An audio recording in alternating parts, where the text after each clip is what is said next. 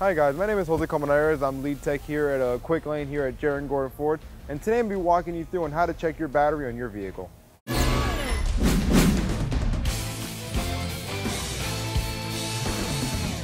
Come around to the front of the vehicle and open up the hood. This is a 2019 Ford Ranger, and you're going to inspect your battery. You want to pull off this red plastic cover. You want to inspect your terminals. You have your positive terminal, which is marked with a red indicator on it, and your negative terminal, which will not have an indicator, or it will have a black indicator on it.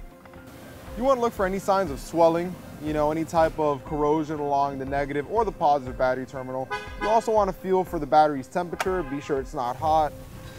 Good examples of bad batteries right here. Here you can go ahead and see that this positive terminal is horribly corroded. Remember that acid I was telling you about, that blue acid that rides around the rim of the positive terminal, or negative, it can happen on both sides. This one over here, and it's not visible, but if you go ahead and turn it to the side, you can go ahead and feel that it's not flat. You can feel some swollenness on the battery itself, on both of these actually. This one's a little bit worse than this one.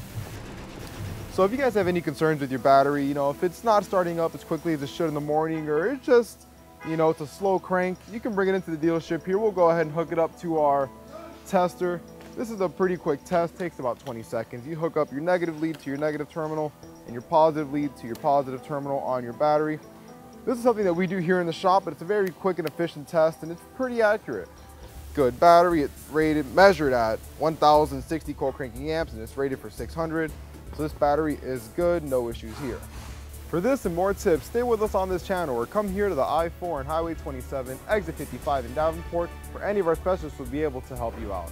Or visit us online at jarrettandgordonforddavenport.com. There you'll be able to find our YouTube link to our channel. See you next time and drive safe.